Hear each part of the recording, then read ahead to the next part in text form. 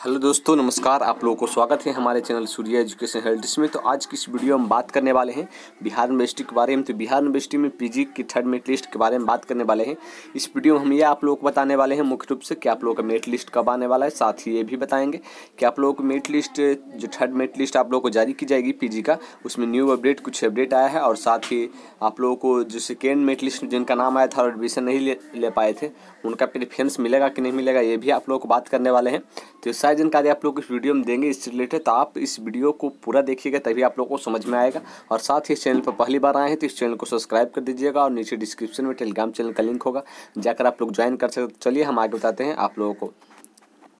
तो दोस्तों, जैसा कि आप लोग यहाँ देख सकते हैं, ये पेपर का एक कटिंग है। और यहाँ पर आप लोग यहाँ देख रहे होंगे, सबसे पहले तो मैं आप लोगों को ये बता देता हूँ कि जो आप लोगों को थर्ड मेरिट लिस्ट जारी की गई थी पहले, और उसमें गड़बड़ियाँ आने के कारण उसे कैंसिल कर दी गई थी। लेकिन उसमें जांच की जा रही थी, अब उससे जांच पूरी हो गई है।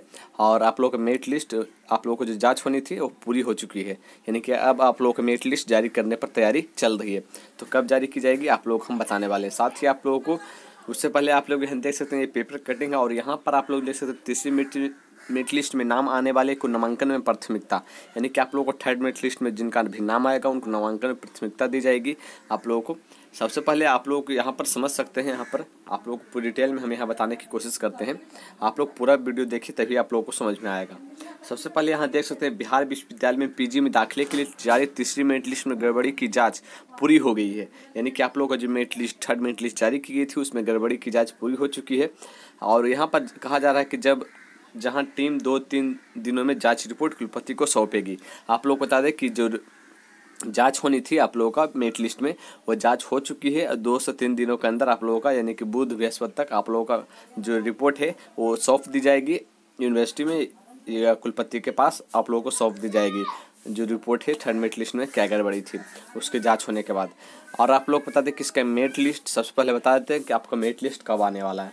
तो मेरिट लिस्ट जो आएगा अगले मंगलवार तक आप लोगों को, अगले मंगलवार, इस मंगलवार नहीं, अगले मंगलवार तक आप लोगों का मेरिट लिस्ट जारी कर दी जाएगी। उससे पहले भी जारी हो सकती है, लेकिन अगले मंगलवार तक तिथि दी गई है। सबसे पहले आप लोगों को एक और बात बता देते हैं कि आप लोग को सेकेंड मेरिट लिस्ट में जिनका भी नाम आया था और किसी वजह से नाम नहीं लिखा पाए थे, या किसी न किसी वजह से आप लोग नाम नहीं लिखा पाए थे, तो उनके लिए भी यहाँ पर दिया गया है कि आप लोगों को उनको मौका दिया जाएगा। सबसे पहले आप लोग बता दें कि किस तरह से मौका दिया जाएगा। यहाँ पर देख सकते हैं, इसमें दिया गया, इसमें तीसरी लिस्ट में यहाँ पर देख सकते हैं, जहाँ रिपोर्ट कुलपति सौंपेगी उसके बाद फिर से सुधार कर तीसरी मेरिट लिस्ट निकाली जाएगी। आप लोगों को जो पहले तीसरी मेरिट लिस्ट जारी की गई थी वो नहीं रहेगी, सुधार कर आप लोगों को फिर से तीसरी मेरिट लिस्ट जारी की जाएगी।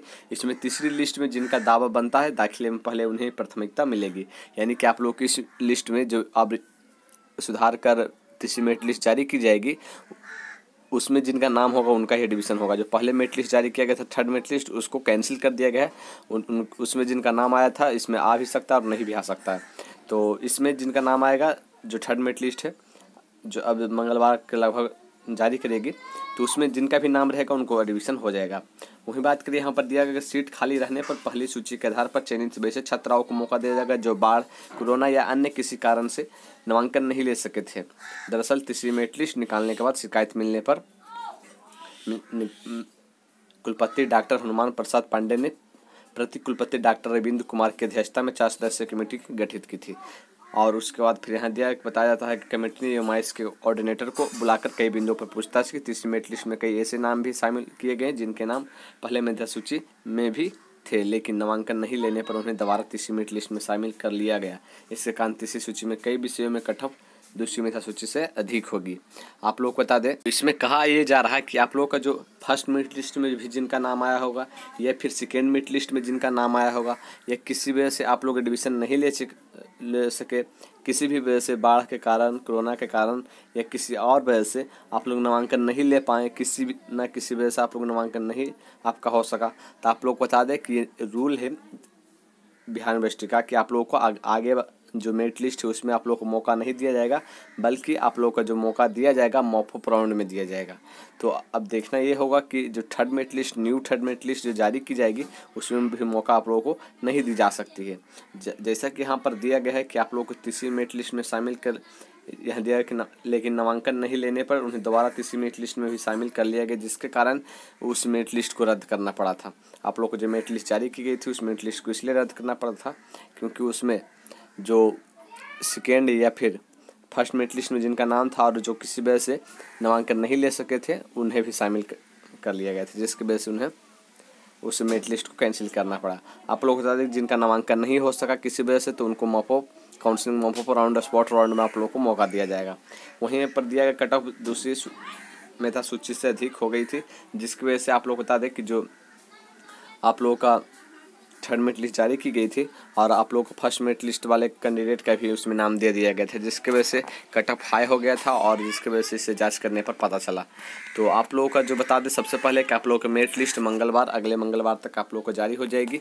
वहीं बात करें इसकी कि आप लोगों को जो कैंडिडेट छूट गए हैं उनको मौका दिया जाएगा कि नहीं, तो मौका दिया जाएगा लेकिन स्पॉट राउंड में आप लोगों को मौका दिया जाएगा और आप लोगों को स्पॉट राउंड में ही मौका दिया जा सकता है। उससे पहले आप लोगों को मौका नहीं दिया जाएगा क्योंकि और जो सारे स्टूडेंट हैं जो कैंडिडेट हैं उनको फिर वो बाहर हो जाएंगे। अगर आप लोगों को मौका ही दिया जाएगा तो फिर जो कैंडिडेट आगे पहले जिनका मेरिट लिस्ट में किसी भी मेरिट लिस्ट में नाम नहीं आया है वो उनका किसी भी मेरिट लिस्ट में नाम नहीं आ पाएगा।